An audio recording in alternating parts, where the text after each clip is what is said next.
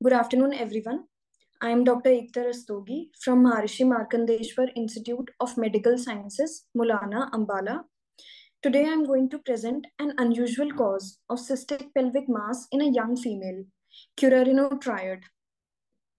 So we come to introduction part. Currarino triad is a rare autosomal dominant congenital anomaly which consists of three components: sacral bony defect, anorectal malformation, and presacral mass.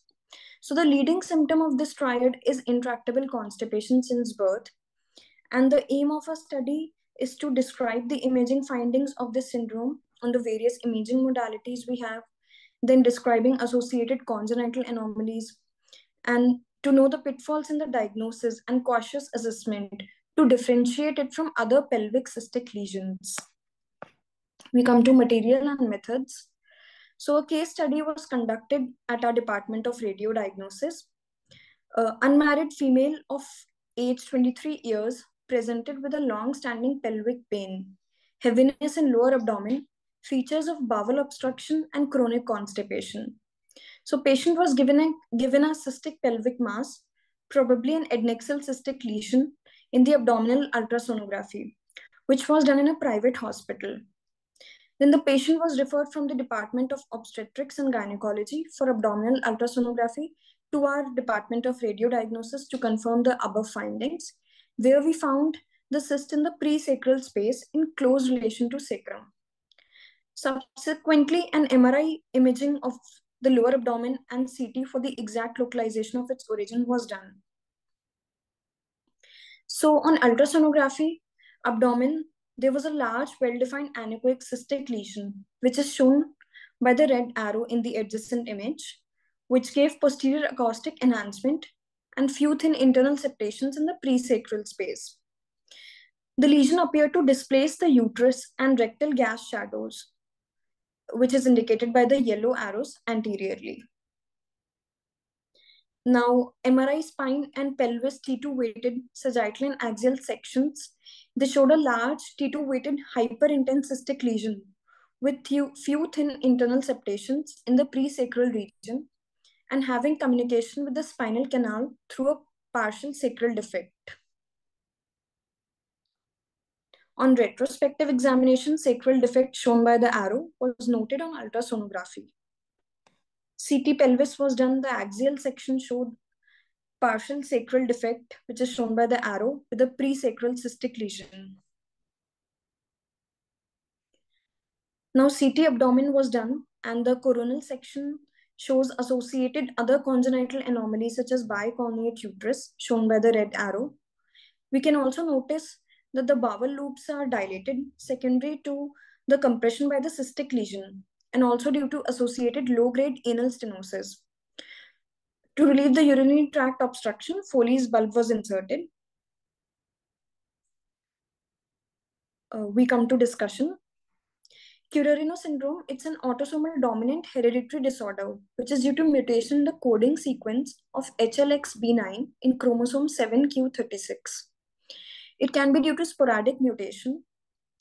Spectrum of anomalies with an incidence of 1 in 1 lakh people. We have female predilection over here, with female to male ratio of 2:1 in pediatric cases and 6:1 in the adult cases. Now, Currarino syndrome, we already read, it's a triad of anorectal malformation, sacral bony defect, and presacral mass. Anorectal malformation can vary in range of its severity from anal stenosis or imperforate anus to complex deformities such as cloacal exstrophy. Our case had chronic constipation history, secondary to low-grade anal canal stenosis.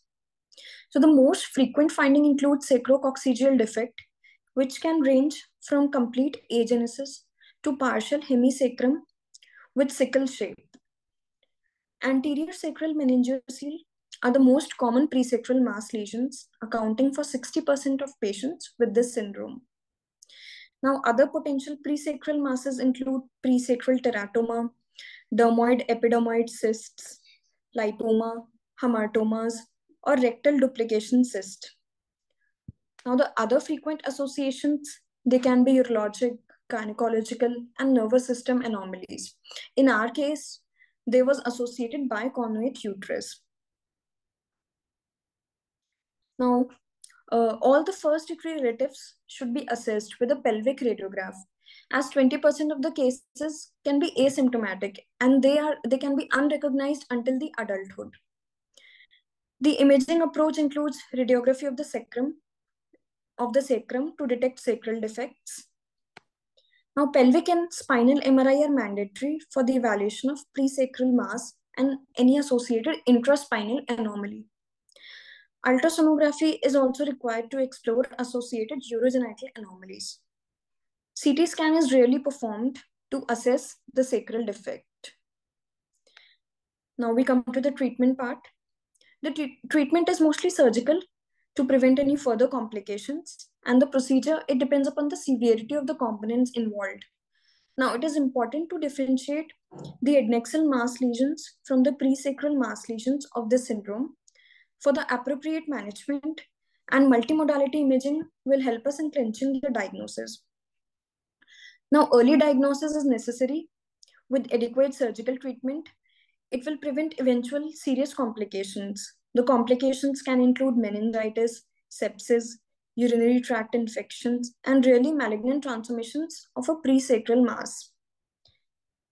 This is my bibliography. Thank you so much.